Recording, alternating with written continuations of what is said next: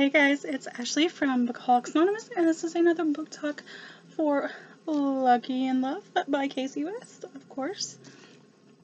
So I've only got a few more books of hers to read, and then I'll be finished with all the books that she's written.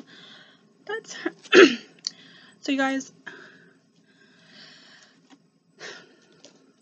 know, if you've watched my channel or seen any of my reviews by Kasie, or my reviews for Kasie West books, that I really love her stories because their characters are so cute together. They just mesh kind of well, and the storylines are just adorable and fun to read about. And in a way, this one was kind of the same, I guess, but I'm gonna have to say that this probably wasn't my favorite. If anything, it's probably lowered down the list of her books that I actually like. I would probably say maybe, I really want to say a 5, but it's definitely not a 5-star read for me, and that sucks because I love all her books. It's more like maybe a 3.5. I don't know, you guys. I just felt really bad because I wanted to love the story, but the characters in this one just,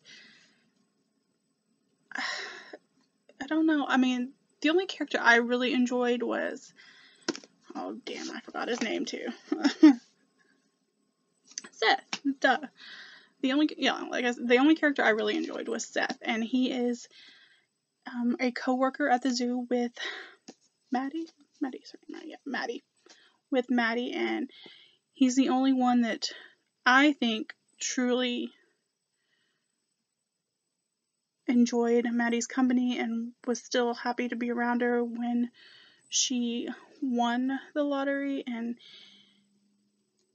so yeah, I don't know, just him and their connection, it was what I probably enjoyed the most about the book. I didn't really like Maddie's personality to begin, or like at the beginning she was alright, until she won the lottery and stuff like that, and then her priorities kind of got mixed around. Like, she cared more about what her friends thought of her. So I don't know, her character is just kind of wishy-washy to me. I mean, she gets all the money, she forgets everything, she kind of goes to being friends with these people that have ignored her for her whole school career or whatnot, and it's just, I don't know, there's just little things about the book that just kind of irritated me, I guess, and even her friends were kind of like clinging on to her lottery win and stuff like this, and I'm just like, these are supposed to be your real friends, they're not supposed to be like that. But I guess, I don't know, I never won the lottery, so I don't know how that changes people really, but I don't know. But I do like the ending to the book. She seems to kind of grow a little bit more.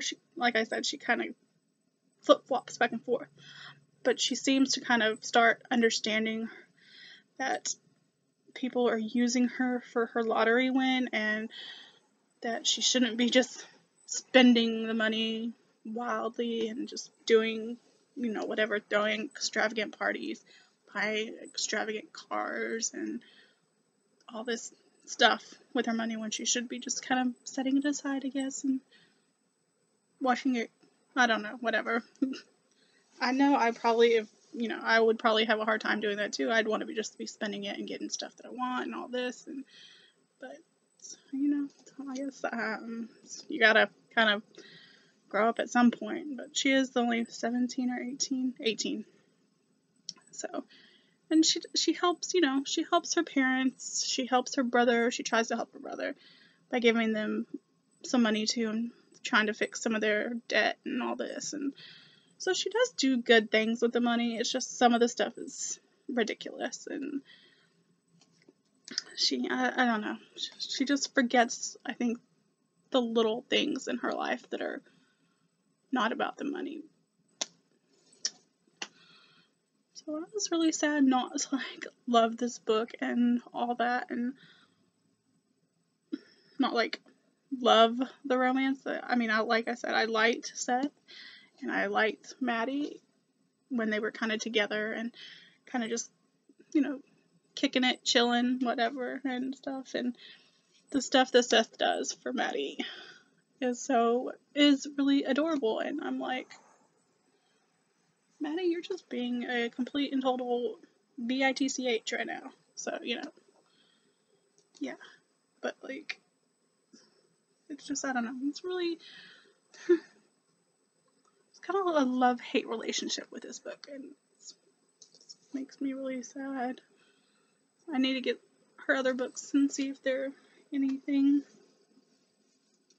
if they're like her older books and I like them more. Or I really want to read, it's kind of gotten off on a tangent of her other books, but I really want to read Pivot Point and Split Second, I think it is, because they're not, I don't think they're contemporary-ish like all the others are of hers. So yeah, they will definitely be different. So that is my little book talk whatnots for Lucky in Love, and yeah. At some point I think I'm going to do, once I do read all her books if I can, I'm going to try to rate them from the one I like the most to which one I didn't like and stuff, so stick around to see when I will do that, because I have no idea. I'll see you guys next time. Bye.